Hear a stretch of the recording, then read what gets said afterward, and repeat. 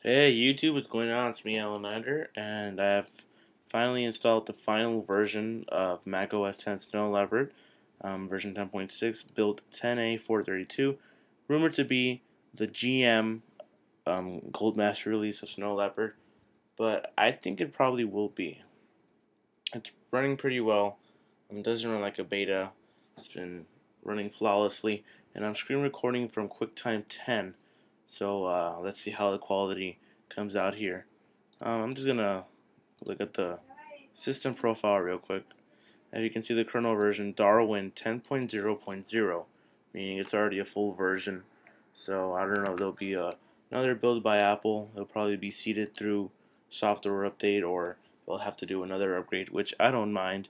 But from looking at reviewing at the operating system, it's been running pretty well.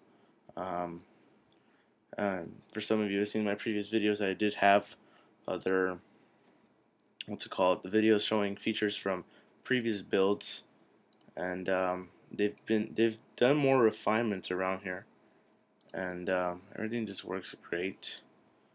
Um, there's really nothing new I can say about the operating system, but probably I can tell you that it's ready. I did an upgrade from Leopard.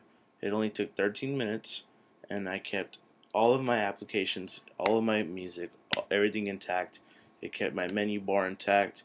My Time Machine backups started again.